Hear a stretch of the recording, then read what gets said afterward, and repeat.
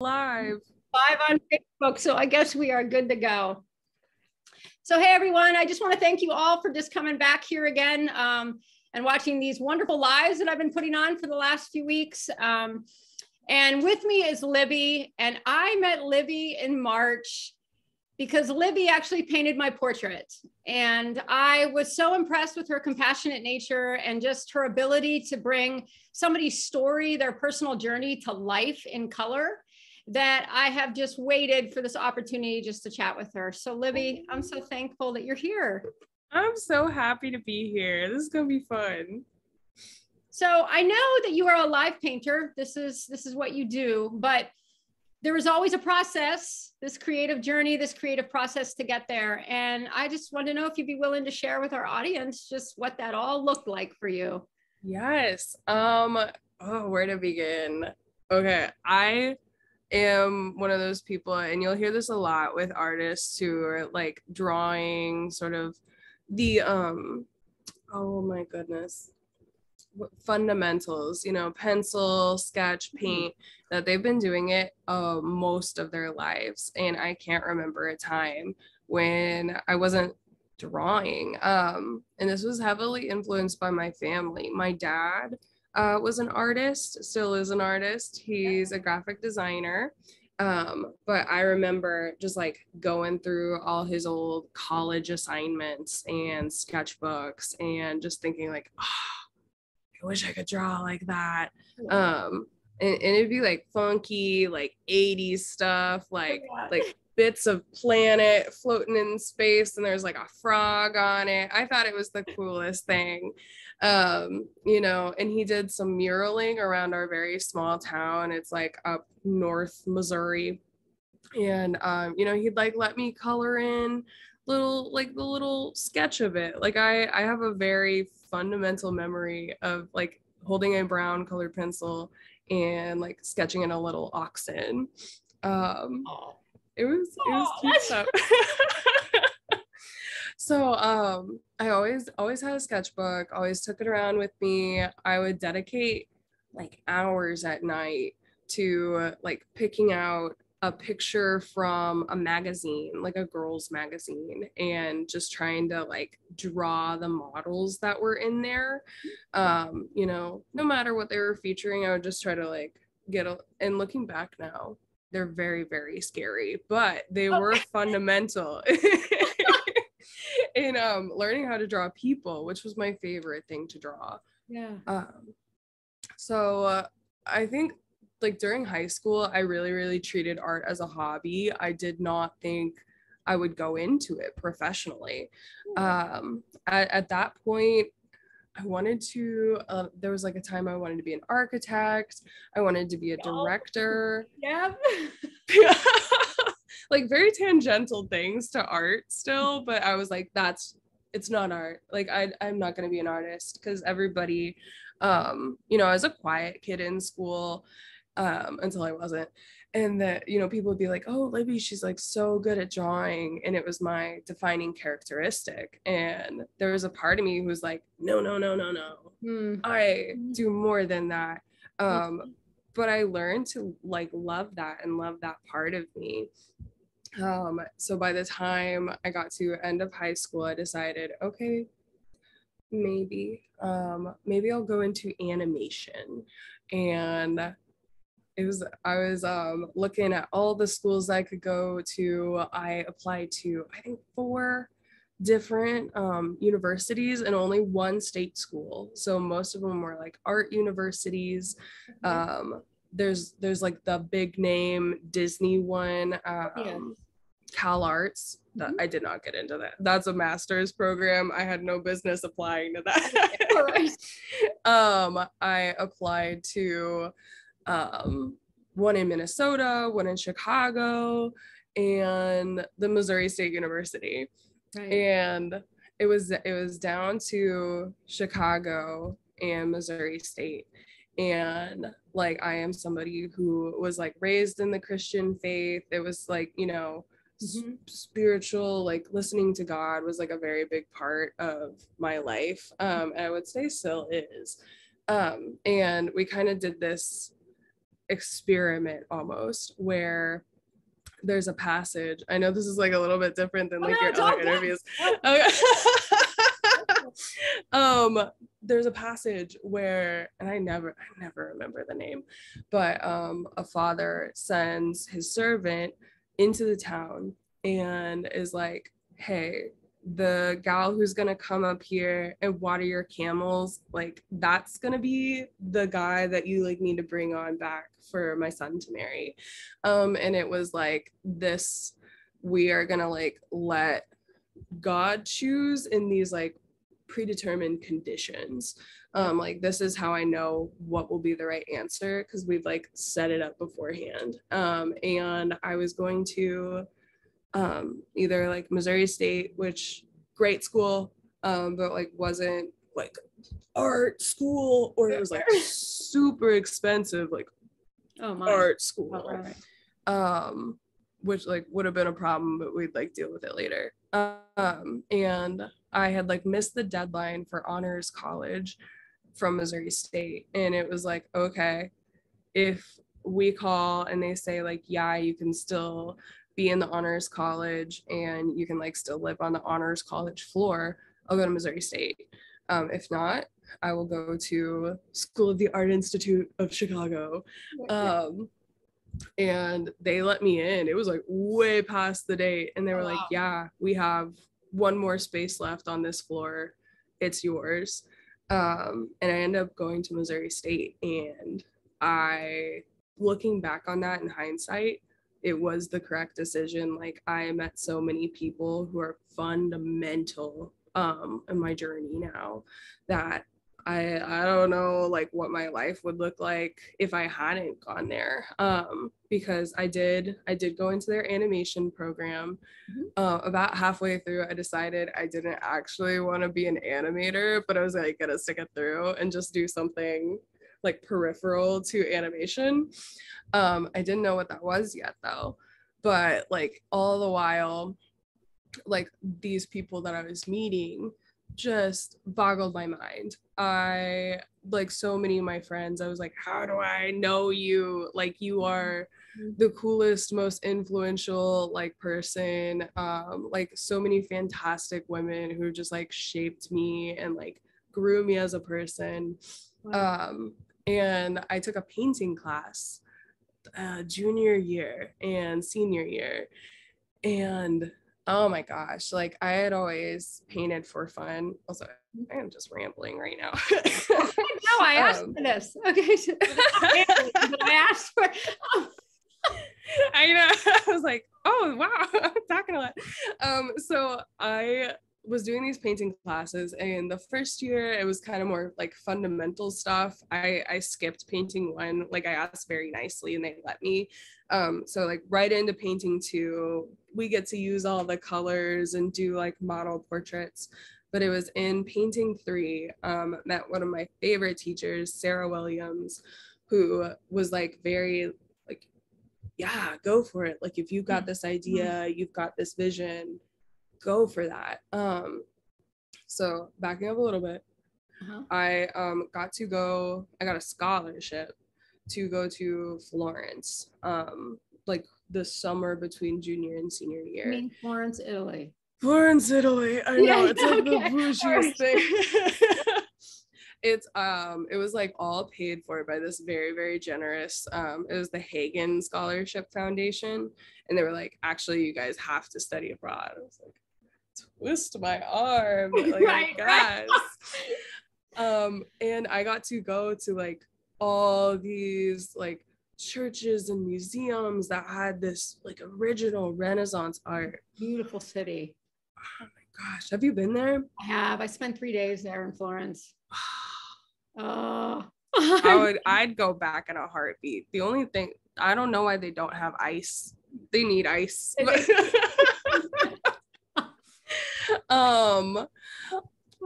see. But like, okay, so I'm looking at all these like, and all that art from around that time period was very, very religious. It was like very centered on the Bible. And I noticed like we've got these huge panels of like grandeur and I don't know, like majesty, all of this. Like it's something you walk in there and you're like, yeah.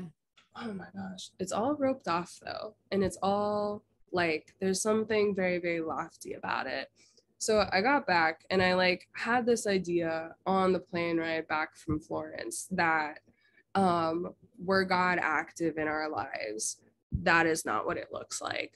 You know, like God is in the place that like my grandma does like not want to think about often. Like I feel like I have seen so much love from like drunk girls in the bathroom that I would say like that's Christ-like love. Wow. um Yeah. Yeah.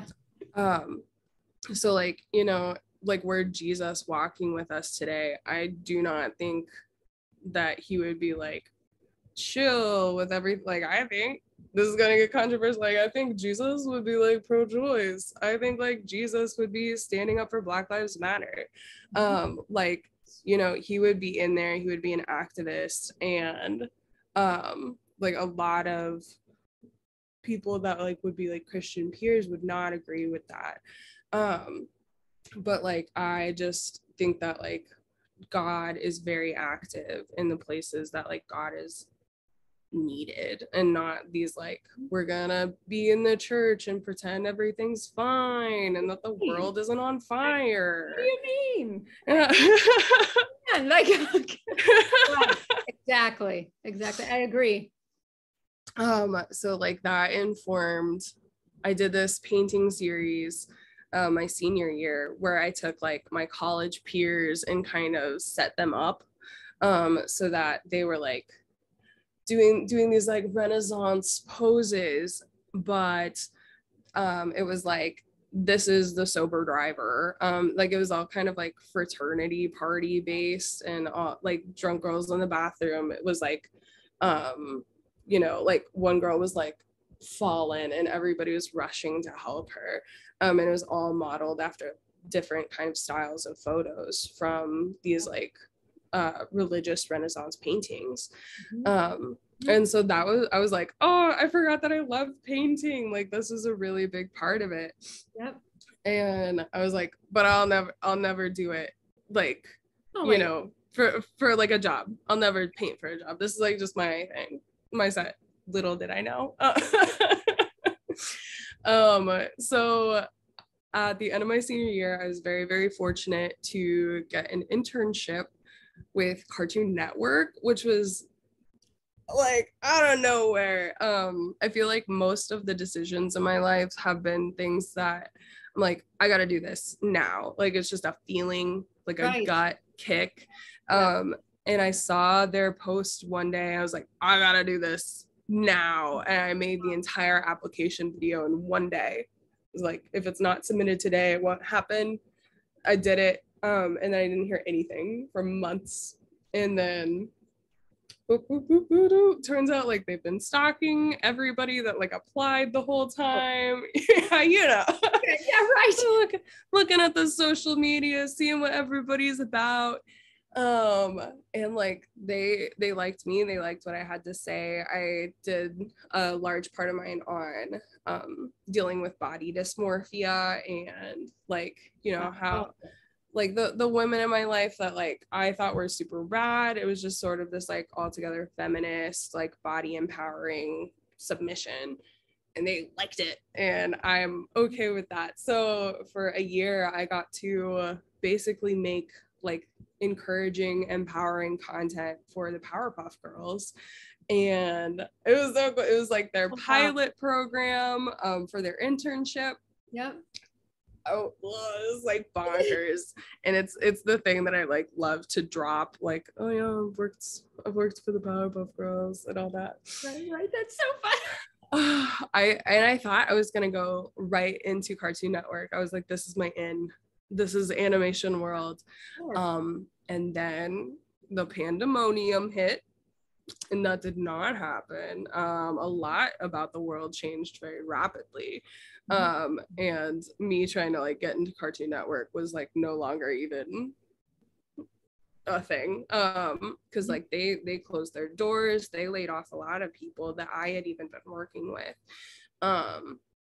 So I was at home for that time in my little itty bitty town, living in my parents' house, which was I felt very fortunate to be there because I was sheltered from a great deal of that like initial shock of everything closing down. Because it's kind of hard to like have the same experience in that small town as it like would hit as hard in the city. Yes. So I got to just like kind of have I was working as a graphic designer in that town. They had to close their doors though. I got laid off from that. So I just did You had lots of shifting. Lots of shifting, and it was a time I remember like making little angsty comics even before like actual COVID-19 that I was like, I don't know what I'm supposed to do with my life. Like I wrote this one about like how do you know like what the right direction is. Like I feel like I have this ticket for a train that's coming that I like don't even know where this train's going and like when it'll be here.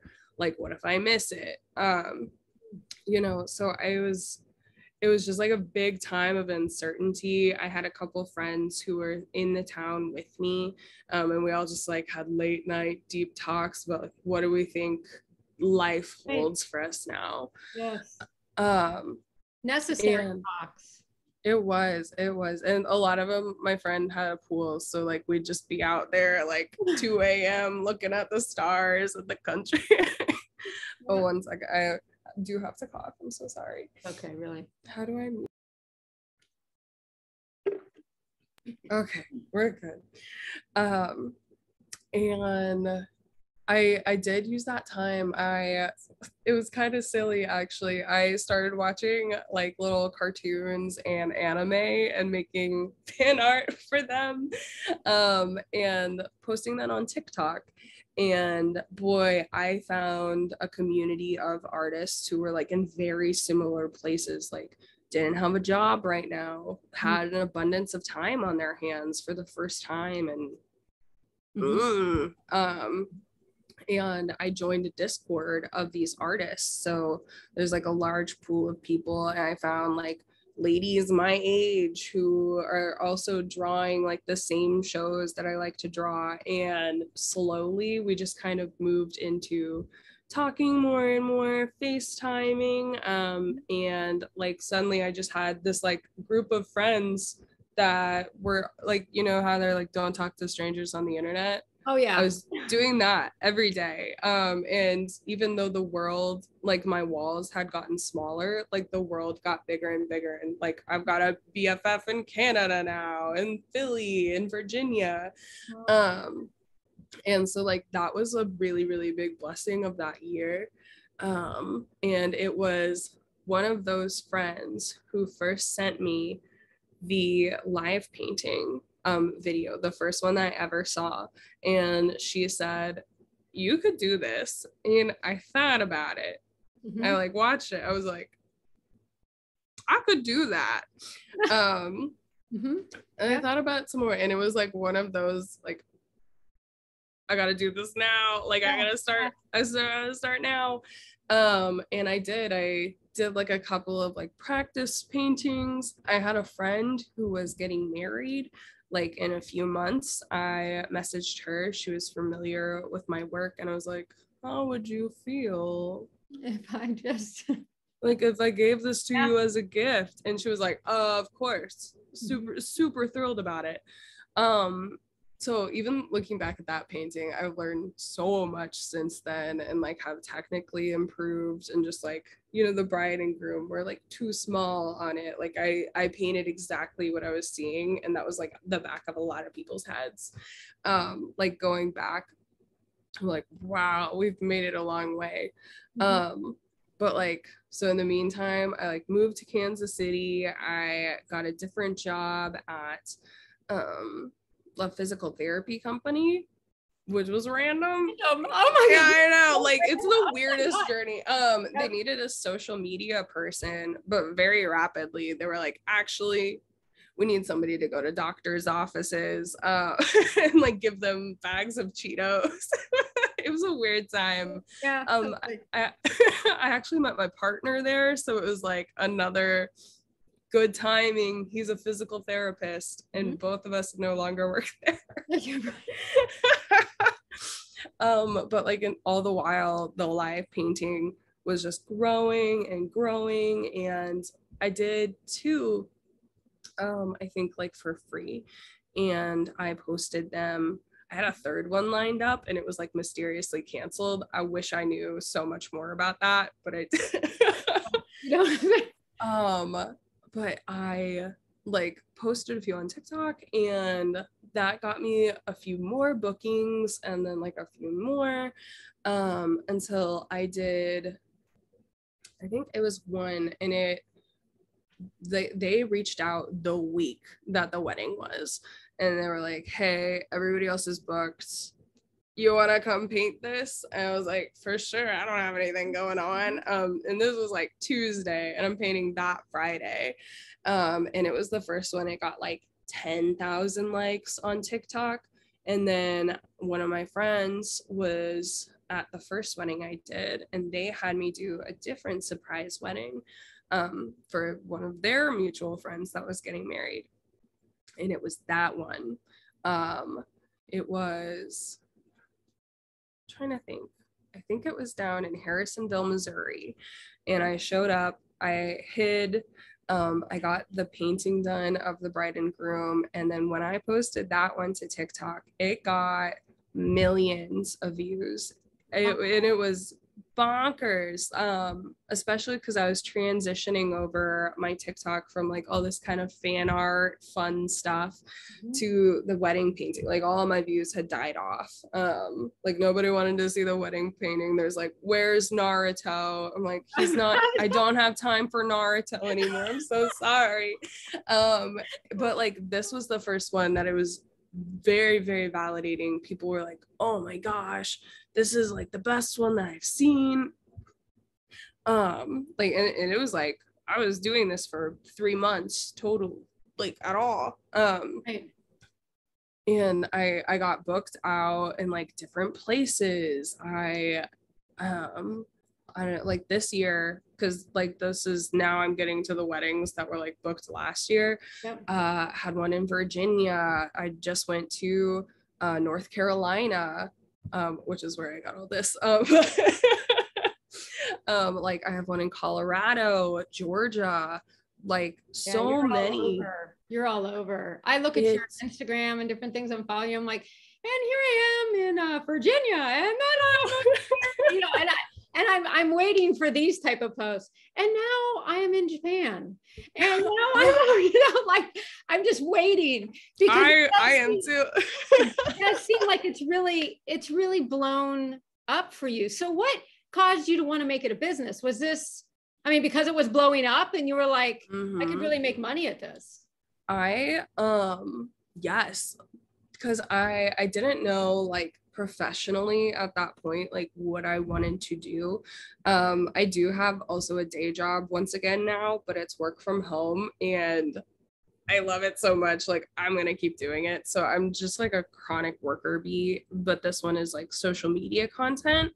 But I would love like the dream right now is like do live painting full time, like live on some sort of farm thing, like basically have a house. That's a goal. Have chickens. Yes, I would love some chickens, and just paint, and also be able to paint in my free time. This is like a long way off, but you never know. You never know. I think it's a long way off. maybe 6 months from now, you'll be like, you know, Ellen, remember when I said it was a long way off? It's like right around the corner. Oh, that'd be nice. That'd be nice. So can I ask you a question? Because I believe as a musician, I'm a musician, and I find it very therapeutic, and I find it as a way for me to connect with the universe at large. And there's always like a restorative factor and a healing factor that can come through art and come through creativity.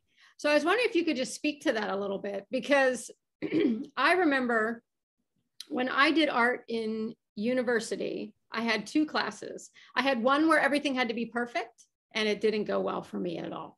Then there was the other instructor where they were just like, do whatever, just be free with it, you know, just like have fun with it. And I actually enjoyed it. And I was like, oh my gosh, I enjoyed it. And my confidence grew. And then I've worked with a lot of art therapists and different things like that over my time. And it just feels like it is something that can bring healing to our planet, especially in a time like this. I agree. Goodness, I don't even know where to start on that. I think what like art means to me in making it, and like where I do find that therapeutic quality, I do so much portraiture that, like, you know, it's very seldom that I'm like, this is something that is just coming from my mind. It's always something that's already existed, something that's I'm mashing up, or like just giving, I think, like honor to. Like that's what a lot of my portraits are, is like memorializing something, whether that's a moment or a person, like the way a night felt. Like I'm finally starting to think about like what I want to paint next for me.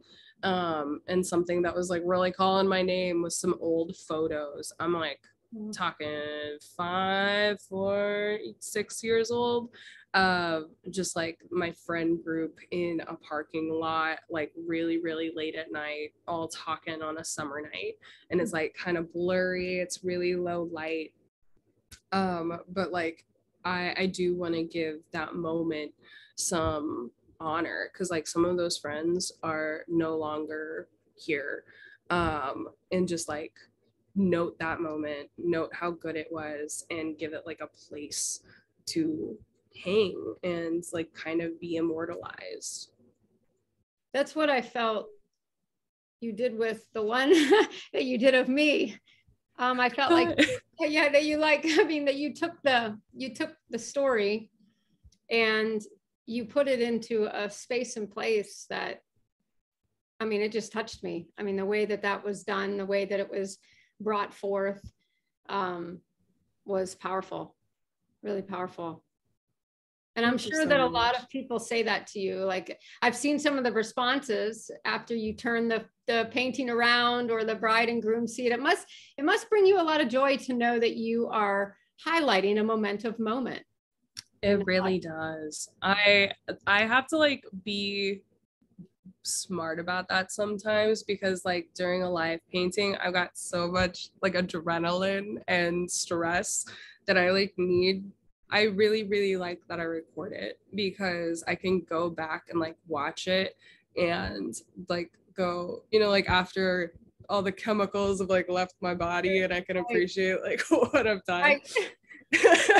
That like it does mean a lot to people, and so many people have very, very nice things to say that, like, if I think about it too much, it just, like, I'm just a girl from Missouri, and it boggles my mind that I get this opportunity to give people a moment of one of their favorite nights of their life. You know, we hope. Like, we don't know what better nights will come or worse nights, but like that is something that's so important to them. And I got to like drink it in with my eyes and put it on the canvas. Yep. I don't know. It's bonkers. Could you see yourself?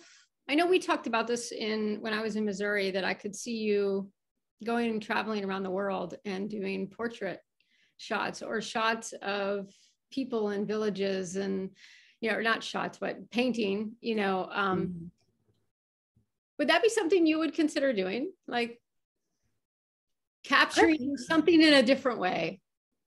Like when you mentioned farm, wait, let me just jump in here. When you mentioned farm, I was thinking of when I spent time in the Himalayas, and there were the terraces that were going up, and they were all farming on these terraces, but the big mountain, I mean, like, you know, the mountains were behind them, and it was absolutely gorgeous. And so when you were saying that, I was like, I could see her doing it. I would be honored to. I am never somebody who's gonna like turn down something that would come along, you know, if like my life angled in such a way that it's like it's time for me to travel. I think I see like a need for me here, would totally do it.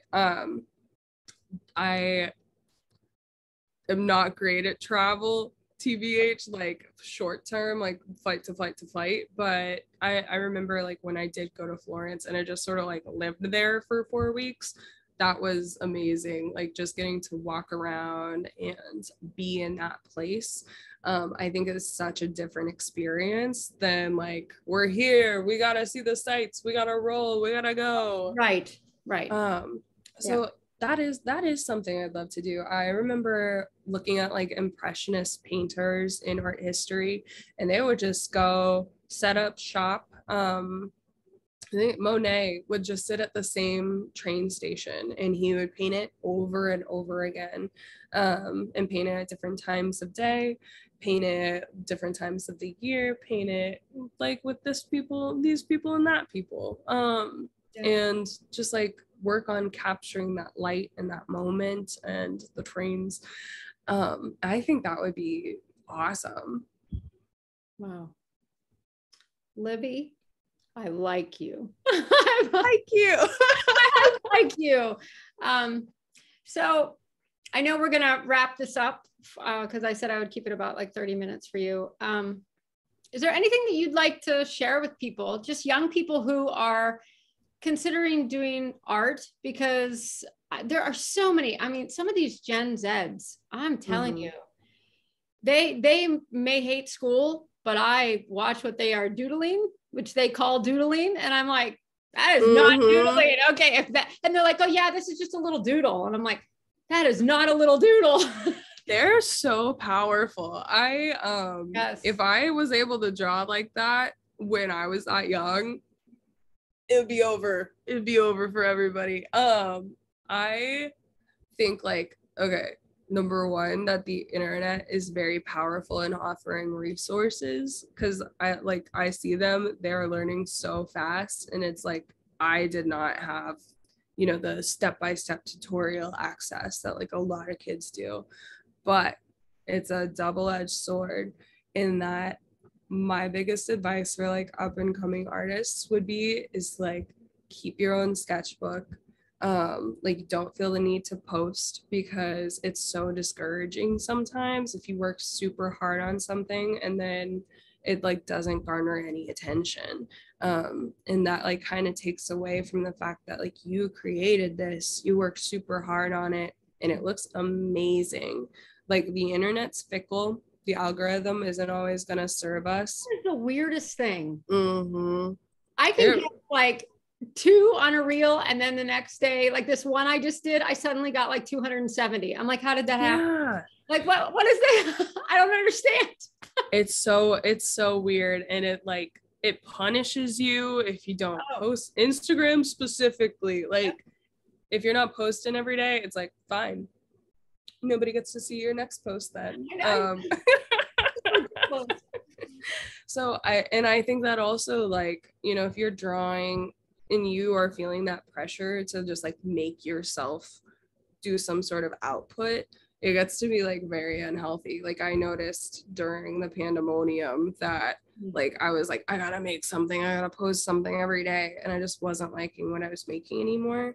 So keep art, at least like a section of it, for you. Share what you're proud of, but like note that the internet is not always like gonna love something as good as it deserves to be loved. And sometimes it will. Sometimes it'll surprise you, but I don't know. Do it for you. Do it for you. And I think that's like the greatest advice you can give is do it for you. Because that's where it comes from, right? It comes from your heart first. And that's what I was saying at the beginning, that you're like, I felt with the piece that you did of me, that there was total compassion, and that you got into the story, you got in it, and it came from here. And then you just produced it out there. And I can feel that. I can feel when somebody just puts something together and it's like really shoddy, and you're just like, okay, pal, what's that? I'm not sure what that is, but okay.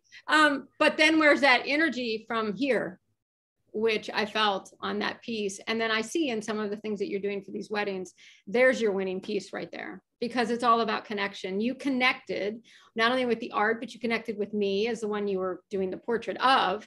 But then I see it in your things that people are connecting with you. They're not just connecting with the art, they're connecting with you, which I think is the big piece right there at the end of the day. So I like you, Libby. I'm so tickled. Thank you so much, Ellen. I like you. I like you, and I am so happy that you had me on here. Thank you. You're welcome. Thank you for just sharing your story and a little bit of your journey. That means a lot. Of course, anytime. Now you go and take care of yourself. Yeah, I'm gonna take a nap. You have no place you're flying to, right? So you can just veg I out. will not be going out now. God, it all ends. All right. Hey, you're amazing. Thank you so much. Do I just like hang up? You just hit end and I'm